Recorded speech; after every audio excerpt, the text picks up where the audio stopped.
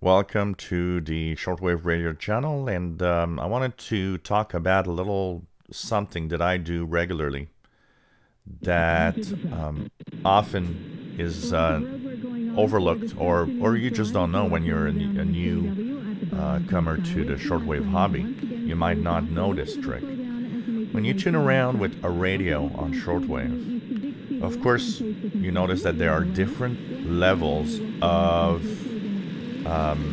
stations. You know, some are very weak in the noise, some are stronger and you can hear them.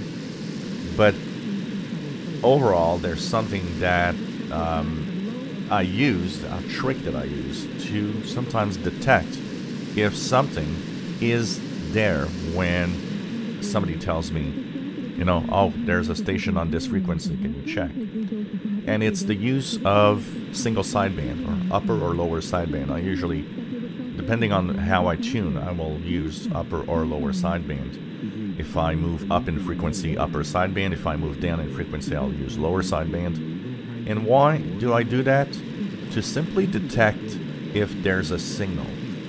So one of the things about weak signals is that in AM mode, they are extremely difficult to detect.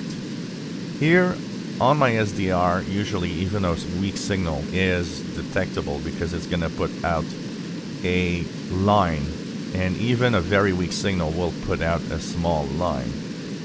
But in a portable radio or a desktop receiver that is a regular, analog radio that you tune with a tuning dial or tuning button, what's going to happen is, and that tuning knob, is that you might actually go over a signal that is weak in the noise without even knowing that it was there.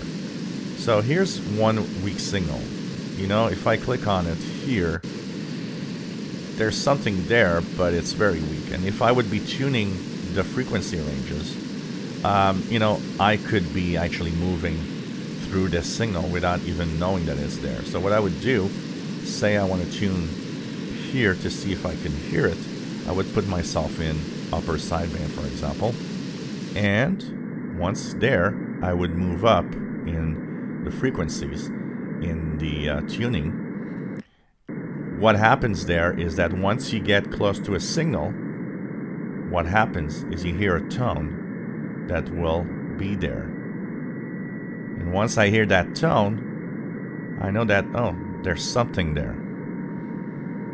So on an analog or on a portable radio where you don't have the SDR capability of seeing the signal, that is a way of actually knowing that even though you can't really hear it in AM mode, you might detect that there is still something by using upper sideband, lower sideband.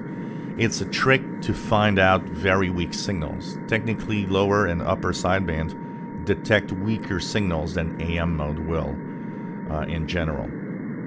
The other trick about upper lower sideband is when you're wondering, you might have seen that people are reporting frequencies sometimes like, oh, that station is on 11455.8, and you might be wondering, how do you know it's 0.8? How can you detect that it's 0.8?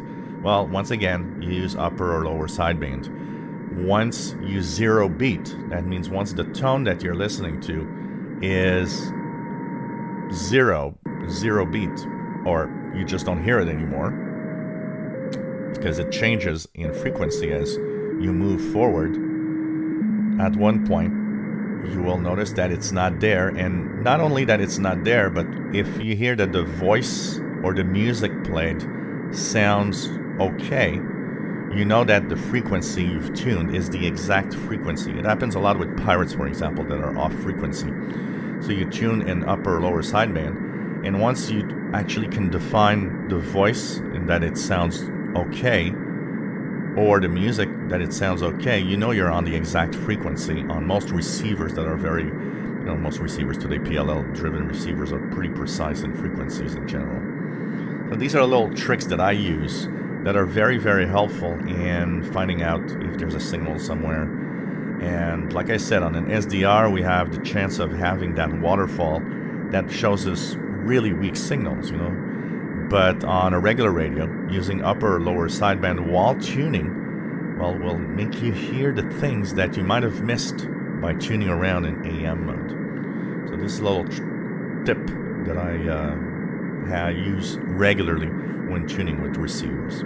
If you enjoy if you enjoy my radio, if you enjoy my videos, please subscribe, give us a thumbs up. Thank you for watching.